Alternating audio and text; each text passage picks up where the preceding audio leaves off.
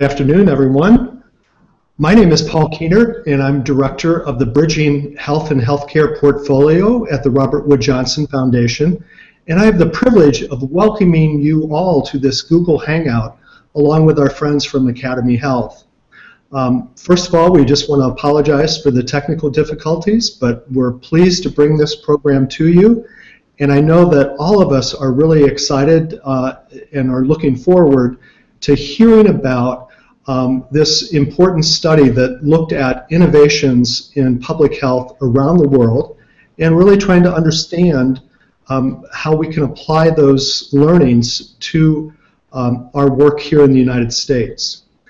The purpose of a Google Hangout is really to make sure that not only we convey information, but that we have a chance to interact with all of you.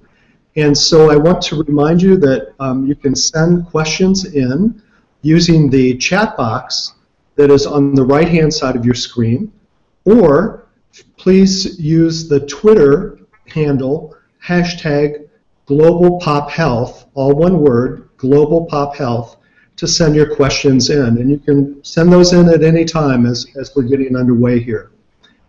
So over the course of my career, I've had the pleasure of working for both state and local public health for many, many years. And like so many of you, we have been practicing in a very difficult, challenging environment. The challenges are coming at us from many directions, whether they're fiscal or some of the changes in our health policy environment with healthcare reform. And so we really have multiple things that we're trying to balance and address in public health today.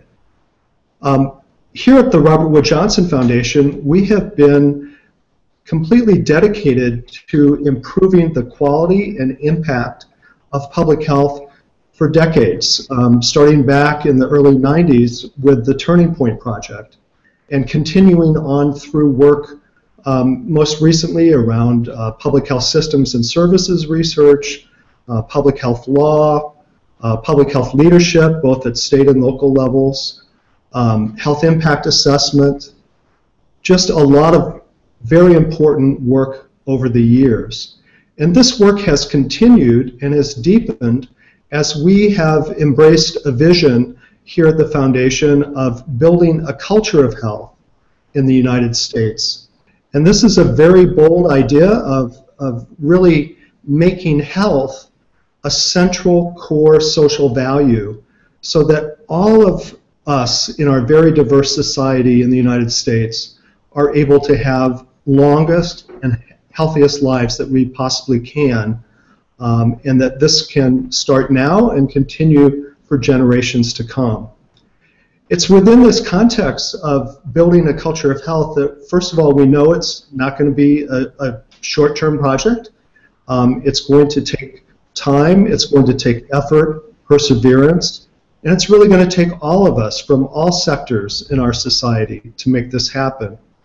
We also know that we can learn so much from each other, but also from people across the globe. And that's why we thought that this project was so important. And we asked AcademyHealth to put together a study looking at innovations in public health across the world in order to identify what we can learn from those innovations and those practices here in the United States. So with that, I'd like to turn it over to my colleague, Dr. Margot Edmonds from the AcademyHealth, and thank you again for joining us this afternoon. Thanks, Paul, for that very warm welcome, and I'd like to thank all of you for joining us today. I'd particularly like to take an opportunity to thank the Foundation for funding this study and to thank our program officer, Katie Weir, who was an amazing work partner every step of the way along this study. As Paul said, my name is Margot Edmonds. I'm Vice President for Evidence Generation and Translation at AcademyHealth here in Washington, D.C. Today I'm joined by a distinguished panel of public health professionals in Seattle, Atlanta, and the UK. And over the next hour or so, I'm going to be moderating a free-flowing discussion about how the public health systems around the world can help inform and improve what we do here in the U.S. Although the U.S. spends more on healthcare than any other nation, we know that spending more money doesn't necessarily translate to better outcomes. In fact, we know that citizens in other countries that spend a lot less than we do actually live longer and healthier lives. We also know that studies of global public health systems have shown that countries that invest more in social and community programs have better healthcare outcomes and also have healthier populations. So with these points in mind, my colleague Ellen Albritton and I and several other folks from Academy Health set out to ask a question that we felt few policymakers had adequately considered, namely, what can the U.S. learn from innovations in other public health systems? So we reviewed promising practices from around the world. We synthesized the information that we found from a variety of different approaches to public health systems innovations in countries that are bridging their public health, healthcare, and social service systems to better meet the health needs of their citizens. In the course of doing our scan, we interviewed program managers, administrators, advisors, sponsoring organizations, academics, members of the journalism profession and media, and others who were familiar with the initiatives. We really want to thank everyone who helped us do this study by taking the time to share their insights with us. We compiled all of our findings into a report entitled Global Public Health Systems Innovations, which is available on our website, academyhealth.org. Our findings suggest that innovations that are anchored in public-private partnerships will stand the best chance of being replicated here in the U.S. There are a few common ingredients that we found that really provided what we thought were winning formulas. First, it's really important to build on a data and communications infrastructure. Most of these initiatives involve dozens of people, and they all have to know what everybody else is doing. Second, we found that they were engaging communities in ways that embraced cross-sector solutions in ways that we hadn't necessarily thought about here in the U.S. Third, they all drew on a variety of perspectives from a lot of different communities. And finally, and we know this is really particularly important in the U.S., they all made crucial data and information publicly accessible and available to a variety of audiences. Our panel today is going to discuss these lessons and many more that we think can help inform public health systems in the U.S., and we hope can provide us some guidance for future initiatives. So without further ado, I'm honored to introduce our panelists and to get the conversation started. So our first panelist today is going to be Dr. Dave Ross, who's director of the Public Health Informatics Institute in Atlanta. He's an accomplished public health professional, has decades of experience in both private and public sectors. He has served as an executive with a private health information systems firm. He's also been a public health service officer at CDC, the Centers for Disease Control and Prevention. He's been an executive in a private health system. Welcome, Dave. I look forward to your contribution to the conversation. We're also going to hear from Dr. Arpana Verma, who is going to join us from the University of Manchester in the UK. Arpana serves as the director of the Manchester Urban Collaborative on Health in the Center for Epidemiology, which is part of their Institute of Population Health. She has been serving as the principal investigator of the European Urban Health Indicator System Project, or EURHIS, which is a groundbreaking study that resulted in the largest set of individual-level urban health indicators in the world. And they have been creating a comprehensive set of health profiles for urban areas throughout the EU, the European Union. Thank you very much for joining us today, Arpana, across the pond. And I know that your colleague, Greg Williams, and other colleagues are also there with you today. So welcome to all of you. So Dave, you've been a good colleague for a long time and are very familiar with the goals of our study. And I'm wondering what you would say about the key findings and what those findings might mean for the public health community in the U.S. So Dave? Sure, Margot. Thanks for having me. It's a great pleasure to be able to be a part of this hangout. I think I would first say that the findings resonate completely with my experience. As I read the report, when I had nothing really to do with the creation of the report, what I found was my observations over time being validated. So I applaud you and your team for doing it. I applaud RWJF for sponsoring this effort, because I think it is important that we understand that we have a lot to learn from one another.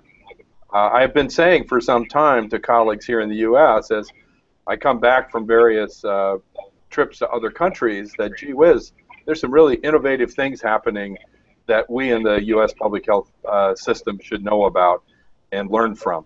So again, your report reinforced some of this, but I'll just make a few general comments. One is the Robert Wood Johnson Foundation's Culture of Health initiative speaks to a theme that I find very central around the world, and that is that even the lowest resource countries understand that a healthy population will breed a healthy, vigorous economy that will help all persons. Yeah, we're getting a beep in our ears. But that improving health is, in fact, a way of advancing national prosperity. And this is a theme that I have found deeply ingrained in almost every one of my institutes and my organization, the Task Force for Global Health, in all of our projects. And so the culture of health theme and initiative of the Robert Wood Johnson Foundation applies generally. I want to make a comment, too, about many of the innovations. Your report spoke to several of them. I think I've seen some of these same examples. We see really innovative use of mobile technologies for gathering data, for involving citizens in their health, for helping the public at large interact with their government in ways that will motivate improvements in health systems. We've been involved in projects where we are able to use these technologies to capture data on individual services and have those reflected within minutes to hours at the longest delay to help both the partners in the Ministry of Health, the funding partners, the program partners, be aware of the activities taking place and their impact. That's the kind of innovation that I think we in the U.S. need to see happening and start to learn from it. So I think, again, your study speaks to a very important finding. And then one other comment would be about multi-sectoral collaboration. That's becoming very fundamental in many countries. And in the U.S., we have at times struggled with that. I think we can learn something from them, from other countries, and I think they can learn from us. I think at this point, I'll turn back to you. I don't want to just occupy the airwaves, but we can talk more about these themes. Well, thanks very much, Dave, for getting us started, and I know you've got a lot of experience in comparing the U.S. and global health systems, so thank you very much for sharing your insights. I'd like to turn now to Arpana in Manchester. You are familiar with our public health system, I think, but also very familiar with 20 countries in the EU that were participants in the URHES project, and one of the burning questions that we have for you is whether you would say that they have all, since they're EU members, do they have a similar approach to defining and measuring urban health? So, Arpana? Thank you, Margot, and thank you for including us in this important discussion. We found your report really revealing as well, and some of the comments that have been passed on in the first few minutes are quite pertinent to what we found. And in terms of the member states in the EU, we found quite different things happening, and it was interesting to compare East and West Europe in terms of the way that policy, finance and evidence-based policy decisions are being made. There were very many similarities in terms of some of the constraints that are there, converting the huge amounts of data that may be collated and used into policy into real information and evidence that policymakers can use. And I think that one of the key things that Dave has said about multi-sectoral action and partnership working for health is fundamental to a lot of the challenges that we see in our urban areas, and being able to work across the different sectors for what is going to determine the health and well-being of our citizens fundamental to making things better. And some of the lessons that we learnt were around best practice, and we were able to share a lot of the findings with our colleagues to be able to make that happen in terms of data collection. So one of the key things that we found was where data wasn't being collected, and a lot of our partners were able to demonstrate the importance of collecting health data at individual level, to be able to feed that back to their policy makers, to be able to get that into their work programme. And by showing how health actually is important to all sorts of different sectors, from housing, transport, and also the economy, I think is a real facet of working in a vibrant city and fundamental to improving their health. Thanks very much, Arpana. You've really inspired us, I think, with the scale and the variability of the findings that you have in your project. So thanks to Dave and Arpana for sharing some of your insights. I'd like to begin opening up the conversation to our live audience. We are still trying to get Dr. David Fleming in Seattle connected to the Hangout, so we're keeping our fingers crossed about that. Sorry about the connectivity problems, but we do have Dave and Arpana with us. And would also like now to get all of you involved. So you can please submit your questions through the Google Hangout chat function on your screen, or you can tweet at us using hashtag #GlobalPopHealth.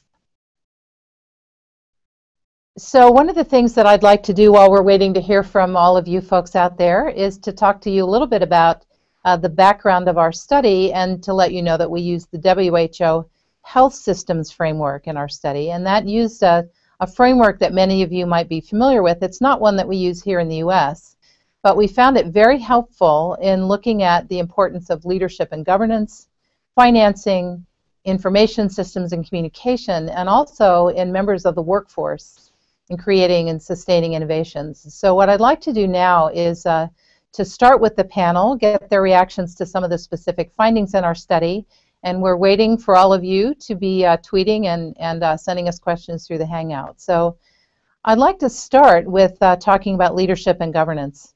One of the first interviews that we did when we were conducting this study was with PAHO, the Pan American Health Organization. We were particularly interested in a project that the Brazilians have in their Ministry of Health as well as PAHO, and it's called the Innovations Laboratory. And it's something that is carried out by a lot of middle managers and people who are close to communities across the country. PAHO's role is primarily, in addition to funding, is technical assistance and support, but they work more behind the scenes.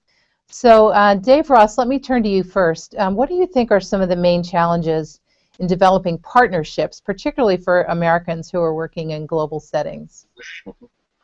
I think that, yes. I have found that one of the most significant challenges for Americans working in other countries is that they're usually working through a funding mechanism. So we do a lot of donor-driven work in other countries, and getting to the place where the donors' objectives are able to be synchronized with country objectives. It's an interesting phenomenon. It's actually quite similar to what we experience in the U.S., where we might have federal government funding state and local public health, but state and local public health goals and objectives might vary a bit from what the federal funding partner thinks is important. Helping to recognize those differences and then accommodate them up at the front of an effort is really important. It's often not done, and I think the failure to be clear about what we're trying to do together it becomes a barrier for us that work in other countries, but it's also a barrier in our own country. So if you're going to have a partnership, I think our lesson is that clear goals, understanding the first mile and the last mile is very important. This is something that Dr. Bill Faggy, the founder of our organization, has spoken a lot about. But if you are willing to be clear about the final mile at the beginning, then you are going to start to be able to formulate a strong partnership. When people enter into a partnership with unclear understanding, it makes it much easier to dissolve the partnership when the going gets tough. Dave, thanks. Those are great suggestions, and I have a feeling that we're getting some of our live tweeting is going to have that phrase, the last mile. Arpana, let's turn back over to you. You have been managing partnerships in EU countries, and you've been developing a common set of indicators across many different jurisdictions. So what do you think are the challenges in partnerships, and do you have any particular strategies that you use to bring people to consensus? Yes, it's a really important question, and I think that one of the key things is that shared goal and vision, as Dave said. To know the endpoint is absolutely fundamental to both get buy-in and ensure that we're working together for the best possible outcome of any discussions. And I think that the diversity is a strength in the partnership work, and the heterogeneity that we see within both our countries and our cities within the EU is one of the core reasons behind the success of the project. And being able to really start off with a nice body of literature to base our discussions on was crucial to really make sure that what we were proposing and recommending was the right first steps. And then we were able to bring on board various different scientific advisors and it probably more importantly lay people into our discussions so that we could really ensure that whatever we were doing was appropriate for them. And having our politicians, both local and regional, was fundamental to be able to really show how best to demonstrate our results and ensure that we had some effects from that. That's a great answer. Thanks, Arpana. So you take an evidence-based approach and look at the science to come to agreement. We actually have a question for you from the Festival of Public Health UK, and Dave Ross, I'm going to ask you to address this question as well in just a moment. The question is, we've talked a lot about finding common ground and using evidence to unify people, but how do you get around when individual sectors have their own goals and maybe they're conflicting goals? So Arpana, can you give us an example of when you were able to bring some people to harmonize some goals that were conflicting at the beginning? That's a hard question, isn't it? Yeah, it's always that one issue that really comes out in quite a few of the various different projects that we run. And I think that it's nothing that's going to be surprising to anybody. And I think that the intuitive nature of a lot of public health is one of the key features as to why it's so necessary and inherent in a lot of the systems, even though people don't always know it, but everyone at some stage is doing public health. However, the various approaches to deal with these very big population-based problems can be diverse, and I think one of the key things is to bring all of the various approaches, the different ways that people think about tackling a problem, and having a very open discussion is key to it. And within the different personalities, being able to embrace a lot of the viewpoints within a structured discussion, where you have a time-limited project like ours, was quite an interesting management challenge that we had, with lots of different people's sort of pet subjects being vied against others, and trying to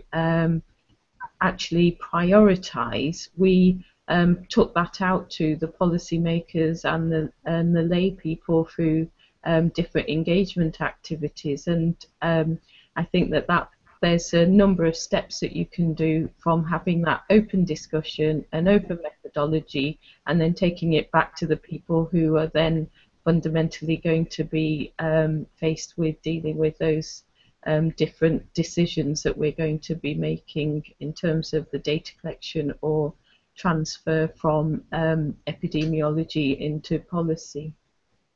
That's really the voice of experience. I think you can tell that you've been in a lot of public meetings and have, I think, probably a very high degree of skill in terms of balancing different priorities. Dave Ross, I've seen you in action. I know you also are very good at balancing different priorities. Do you have any particular strategies that you use to help bring people to consensus? We're very inclusive in public health, and priority setting is a real challenge. So what are some of the strategies that you have used? Margot, one of the strategies we use is to start with the proposition that we have more in common than we have in difference, and to urge people to first say, well, we seem to be at some disagreement. Let's see if we can actually get very clear about our goals. And the way we often do that is to start to break down the areas of work that we're all talking about to try to be clear what it is we think we're doing and what we're trying to achieve. As you do that, often you will find that people can come together around statements of significant goals. Where they may diverge is on more narrow, short-term goals, or maybe they've got some preconceived notions about how to achieve those goals. So if we can clarify what we're actually agreeing about or disagreeing about, that helps. But the way we often do that is to help people see that they're frequently trying to accomplish mostly the same things, and that on the whole they mostly do it the same way. My observation has been people tend to look for what's different about them than the other person or the other locale. So, for example, we've done projects, multi-country projects, to develop information requirements that you would think, like, my goodness, how could you align, say, the vaccine distribution systems of Vietnam and Kenya and Senegal, the very diverse countries, different languages? How could you do that? But when you help people say, well, we think we all agree what we're trying to do is make sure we have sufficient vaccine stock at every locale when it's needed so all the children get properly immunized, people would say, well, yeah, that is the goal. And so we frequently have done those kinds of projects that help people be clear about what they're trying to achieve. And you start to erase the difference and see more of the commonality. So my number one request to everybody is to look for what's common before they look for what's different. Thanks, Dave. So agree on a big idea, and then you can find your own ways to solve the problems that everybody has in common. Thank you. That was really helpful. We've been getting some questions about financing, so let's turn to that in our discussion. In our study we did with the interviews that we conducted, we talked a lot about whether making sure that funding was sufficient, that the funding cycles were realistic, that the donors as well as the people who are accepting the funding were accountable to each other, and that above all that citizens were engaged. And I'd like to give one example from our report. That's the Ouagadougou Partnership, which came from a conference that involved family planning and 8 West African Francophone country delegations met at the conference and decided that they wanted to make sure that they could commit their ministries of health to funding family planning. So the Hewlett Foundation came in and built an organization to support civil society capacity to hold the governments accountable for those commitments. So that's one example. Again, it was a big idea across several different countries with people on the ground agreeing on what they were trying to accomplish in terms of family planning. So Arpana, maybe you could tell us a little bit about the funding for the Euro-Eurhas project. I know it was in several phases and it was highly complex, but we did talk about this on the phone during our interview. I'm wondering if you could tell our audience a little bit about how you were able to manage the different funding cycles for the different phases of your project. Thank you. Yeah, I think it's very opportune to mention that the EU has been very forward-thinking on health indicators and developed a European system at country level that went down to regional level, and then eventually the first part of our project was funded for city level indicators, and that was by the Directorate General involved with Public Health. For the second part, we were then funded by a different section, that was the Directorate General for Research and Innovation, and the key rationale behind that was because we were now starting to think about how to really put indicators into the research arena to basically learn and be able to influence health. And it's very important for me to mention our fantastic collaborators who really did all of the hard work, both here in Manchester and all across the EU. And they basically collated the data and helped us in every stage of the program to be able to do the work. And myself with the project management team, we were able to really draw on all of their expertise, and DG Research were absolutely fantastic at being able to do that through the funding mechanism that is now called Horizon 2020, and we're very fortunate that that was something that we were able to do in a systematic way to allow the comparisons to happen.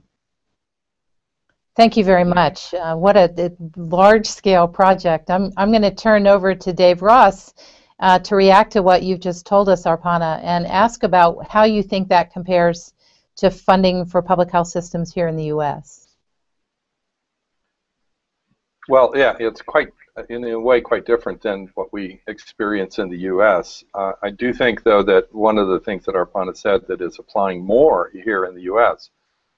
is a move towards being transparent in what we are, in the financing related to our work, and associating that financing with the outcomes of that work. This has been a struggle for a lot of people over a long period of time to try to agree on how to do that in a way that doesn't penalize people but actually spurs progress. I think we are seeing, both in the U.S. and globally, a trend towards using data to create transparency in a way that brings about mutually held, it's sort of a collaborative approach to accountability. We've got one project we're doing with neglected tropical diseases right now that brings together both the donators of drugs, the pharmaceutical companies, the NGOs that are implementers, the countries, and the foundations that do a lot of that work, to create a framework for and in effect a dashboard that all can see, so we can hold ourselves mutually accountable.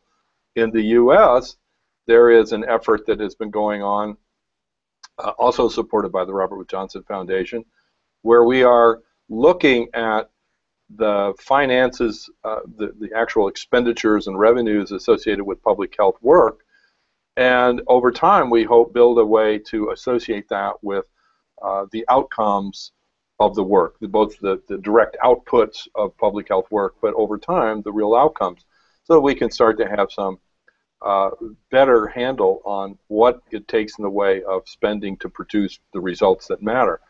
So I think, again, this is an area where we in the U.S. can learn a lot from the Eurozone, and I think in a project-by-project way we can learn from other countries.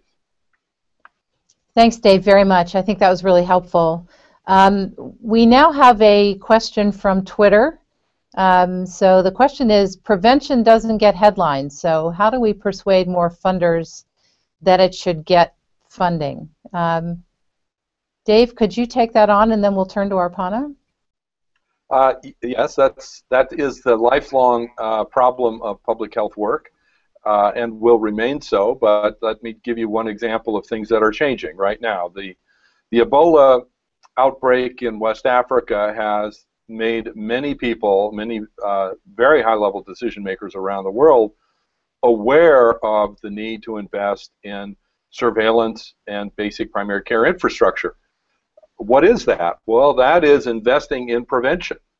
We are, if nothing else, the Ebola episode has shown that it pays huge dividends to invest in a basic public health surveillance infrastructure, which is a preventive infrastructure, than to wait for the fire to overcome the entire forest.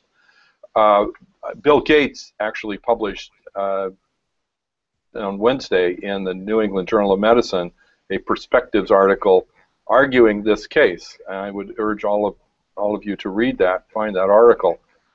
He pointed out in that journal article the basic ways in which the core public health processes lead to prosperity and are needed to protect the public. So I think what we have to do is use these opportunities to help leaders around the world understand what they're investing in, so that when we're not having problems, they understand the benefit of that is because, in great part, the infrastructure of public health prevention is in place. Thanks, Dave. So I'm going to ask another question about infrastructure and communications and informatics, which is certainly your area. And Arpana, you and I have talked about this before too. So during this study, one of the things that Ellen and I got very excited about was a project in Uganda called U-Report, which is funded by UNICEF. And it has about Uganda has about 270,000 teens who are signed up to get free SMS-based texts. It's kind of a weekly polling device, and that becomes their workforce to help track what's going on in villages across the country. We have some people in this country call that citizen science. So I'm wondering, Arpana, I know that the European Union has done a lot of work with electronic health records. Could you tell us a little bit about whether you have any kind of citizen science projects anywhere in the projects that you looked at? And then I will also ask Dave if he could talk a little bit more about the work that PHII does in that space. So Arpana first. Yeah, we absolutely believe in a citizen scientist approach to a lot of the various things that we're currently working on, from community assets and being able to really get down to the rationale and the reasons how to make lives better and reduce inequalities, is completely using the citizen science approach and empowering both leadership and communities to be able to self-determine, so things aren't done to them but with them, and interventions that are designed by them are absolutely fundamental. We have quite a large program of work for patient and public involvement, and that's really fundamental in applying for research grants now. So a lot of the preparatory work is making sure that from the design stage we have consulted with and taken on board comments from either patient groups or public groups to be able to inform both our strategy and our methodology, and then having them as part of the scientific advisory team. Now for all of our health and well-being services, patients are invited onto those groups, and it's a statutory duty now really to have the population served in terms of being able to influence the design of research and the evaluation process. And then we also have quite a large program of work by where we offer opportunities for lay people to come to our conferences, so that they can get to meet these fantastic, inspirational scientists who are really leading the way, and be able to have a voice and ask questions. And I again feel that the language that we use to be able to communicate is absolutely fundamental, so that we are inclusive of everybody, so that we can try and work out why these disparities and the inequalities are occurring within our cities. And sometimes these disparities are larger in our cities than between our cities. And again, I think this is one of the key things from what Dave said. It's what brings us all together, in that we all have the same sorts of issues, and it doesn't matter if we're talking about Manchester or Kampala. We've actually got a lot of the health outcomes being affected through socioeconomic reasons rather than the healthcare. And I think the prevention question is absolutely fundamental, because we know the ancient Romans believed that prevention was much better than cure, and we have a fixation on high technology and a lot of the things that have come about through the 20th century and the 21st century innovations in healthcare, and we've almost forgotten a lot of the basic principles that our ancestors were thinking about 2,000 years ago. And so bringing it back to basics is something that the population are teaching us and telling us what to do, and being able to put the power back into their hands is absolutely crucial for anything to work. Very well said. Thank you so much, Arpana. I think if Dr. David Fleming were here, he would also certainly agree with your point about differences in health status varying within cities, often more than they do across cities or across regions. Very important point. He has a lot of data when he was the health officer in Seattle and King County to document those differences, those disparities. So Dave Ross, what's your reaction to what Arpana has said in terms of some of the things that we're doing here in the U.S.? Yeah, I resonate with what Arpana said. I think there are some incredibly compelling examples of citizen involvement in other countries that we in the U.S. could learn from, that might also help spur and motivate more direct involvement, and almost a reformation of citizen involvement in health here in the U.S. that I think is needed. Let me give you one example of work our organization has done. Over the last 27 years, we've run a program in partnership with Merck, where they donate a drug called Mectizan to treat a disease called river blindness. And over the last 27 years, we are moved to eliminating this disease in the Americas and almost now all of Africa, and we're within a few years of eliminating it from the face of the earth.